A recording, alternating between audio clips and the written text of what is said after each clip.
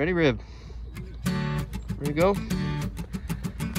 Hey, bums. I'm living on my boat for the next couple of days, camping and fishing on my Hughes craft. I'm bringing the GoPros, my dog. Come on with me.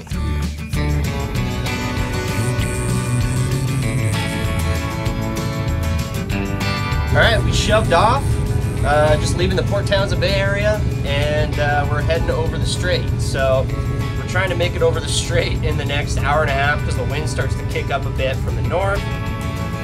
I'm gonna go head up through Cabelas on the inside of San Juan Island, fish around that area a little bit, look for some lingcod, and then try and find camp for a night and go stay on an island somewhere. Testing a lot of things for work gear and everything, so we'll see how the internet situation works with Starlink and see how it functions on the boat.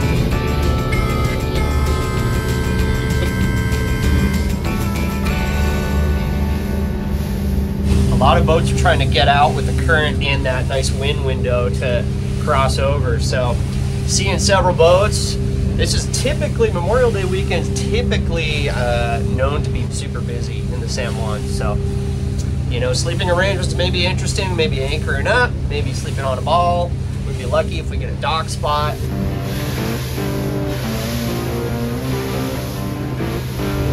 Topaz Island.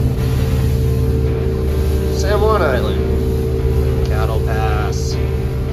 This is one of my favorite little channels to pass through. It's gorgeous. Great scenery. You've got the lighthouse over here on San Juan Island. This is the entrance to the islands. I love it.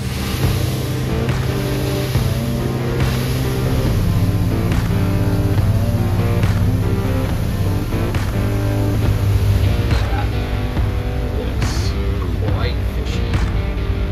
Holy fishing gods. Let's drop the line down. This looks like a pretty darn fishy spot. Oh yeah. Whoo! We made it.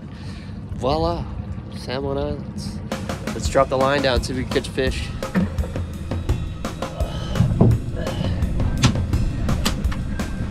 Okay, coming up to this drop off.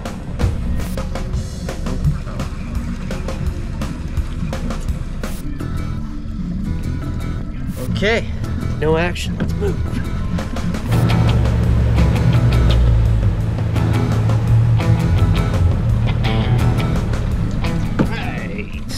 Back on it.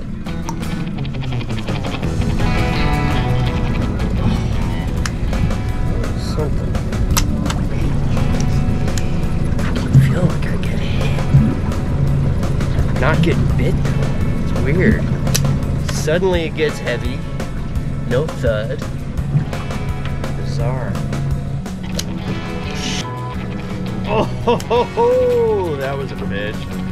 Dang, you're down there. There he is. Ah, damn. There's one. Oh, dude. Why can't I stick him? What do you think, Rib? Time to go? Huh? Time to go? Are you ready? Yeah, I think it's time to go, huh? Alright, we didn't have much success fishing that little area on the inside of San Juan Island, so we are just moving ahead. We're going to head up towards Jones Island, where I'm going to try and stay for the night, and maybe we'll find some reefs around there just to fish a little bit closer to camp. The wind's going to kick up here in about an hour or so. The further north we go, the less windy it'll be, so that's kind of what I'm shooting for. Alright, so we ended up here at Stewart Island. James Island was absolutely packed. Decided to try here Reed Harbor and see if there's any opportunity to tie up to a ball or anchor. But this seems like a better anchorage to come and drop the hook just because there's so much space. So there's the boat.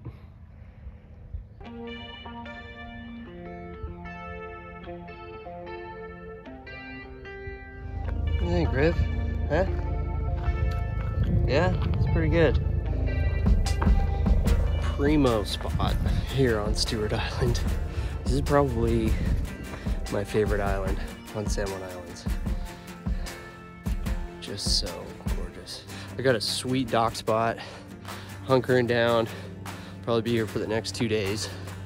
Fish around tomorrow, if the weather allows, or just fart around. So, we'll keep you guys posted.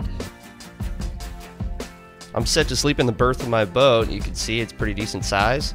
I brought my sleeping bag and pillow for ultimate comfort, and it should be good for a couple weeks. Stewart Island is mostly state park. There are some private residences. There's 433 acres to camp and 3.5 miles of hiking trails and a really cool lighthouse at the point. Toilets are composting and there's no garbage service, so pack what you bring. There is a pump out station for boats. You'll need to register and pay when you arrive at the campsite unless you're planning on anchoring. Oh yeah, this is a fishy spot. Watch out for day 2 of my San Juan camping adventure where I catch a beauty, but not before I make an epic rookie mistake. Found him.